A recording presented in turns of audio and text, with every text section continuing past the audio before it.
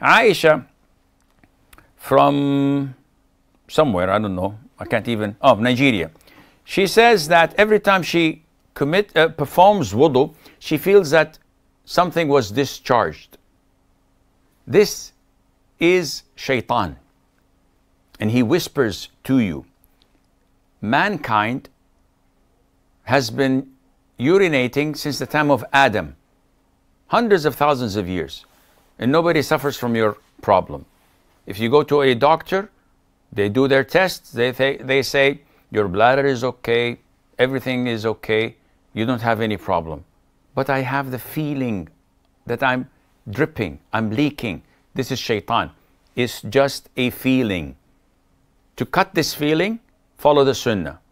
Wash yourself after urinating. So you sit, urinate, no urine is coming out by itself, it just stopped. You wash your private part, you sprinkle water in your knickers or in your underwears, and you stand up and make wudu. You feel that a drop came out, ignore it. You make wudu, raise your leg to the basin to wash it. You feel something came out, ignore it. You walk to the room, you feel something came out, ignore it. You bow and prostrate, something came out, ignore it. 3 to 5 days, you do this, you manage to do this, you do not check, you do not observe yourself, totally ignoring it.